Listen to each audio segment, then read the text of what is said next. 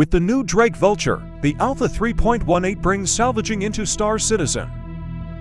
The one-seater entry-level salvaging ship offers not only all the functions for salvaging but also amenities for daring longer trips into space.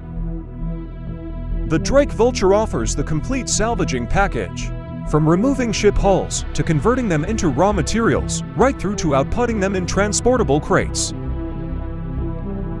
The interior is typically Drake Spartan but sufficient for work. With the Alpha version 3.18, which is to be released for all players in November, the salvaging mechanics will also be brought into play. In the next video, we will go into more detail about salvaging.